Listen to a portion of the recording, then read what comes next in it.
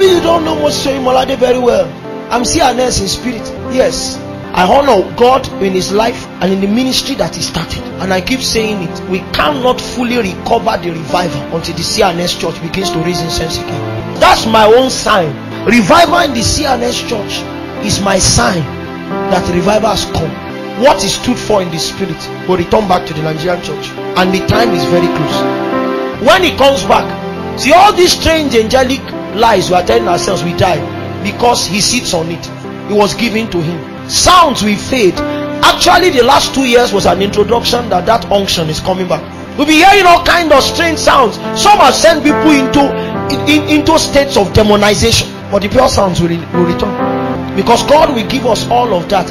It is in that day that he fully returns and will judge the enemy, because he also sits on the judgmental mountain. We're in for a good time, but we're going to be having plenty of visitations.